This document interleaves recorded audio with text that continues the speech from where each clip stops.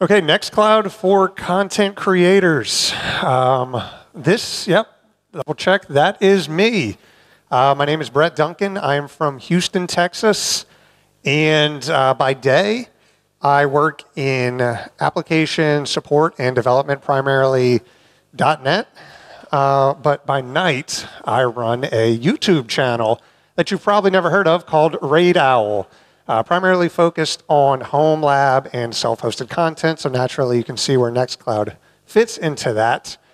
And Nextcloud is an integral part to how some of these videos are created. And I do have quite a large team, so I only have 5 minutes. I'll see if I can get through everybody.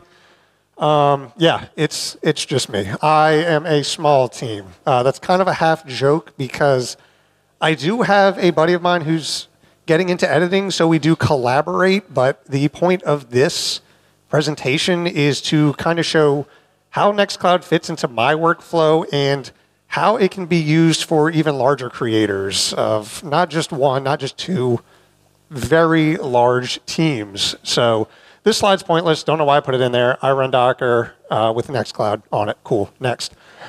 This is my main workflow. The things highlighted in red are the manual processes. Things in white are automated. Import the media into Workstation PC until we find a robot that can take the memory card out of my camera and put it into my computer. That stays manual. Workstation PC creates proxies. For those that don't know, a proxy is essentially a compressed version of a larger video file that's obviously easier to store, most of the time easier to edit. Those are created by my workstation. Those are synced to Nextcloud via the desktop client.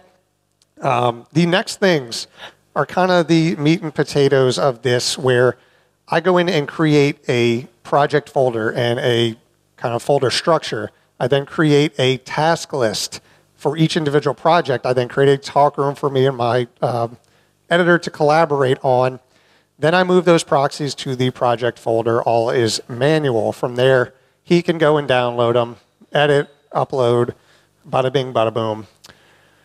What I wanted to focus on is that manual process. Something about content creators, not just me, a lot of the ones I talk to love templates for everything. And when it comes to creating a video or a project, it adheres to that template 99 out of 100 times. And for me, having the ability to create a project or a template where when I spin up a project, I give it a name and boom, that same folder structure is created, a talk room is created, a task list is created that forms from my template, and even a proxy folder. And why I have that highlighted is because that is the other kind of aspect that I would think that could kick Nextcloud into this all-in-one platform for content creators. I have used the unofficial supported proxy generator, but I think with a bit of work, now that I can use something besides PHP, because the only extent of PHP development I have is breaking my WordPress deployment. So I can break something in another language now. But these are things that I would like to see in terms of creating proxies, because that is a huge integral part to content creation workflows. So the ability to put that all in one would be fantastic and would look something like this. Again, until we have the robots, import the media, go in and create the project in Nextcloud, that template that I was talking about. Everything downstream is created, even a proxy folder. I could then upload my originals to Nextcloud locally. Nextcloud would handle the proxy creation, removing originals if you want to save space. Editor can then download the proxies, do his job that I pay him nothing for, and cool, everyone's happy.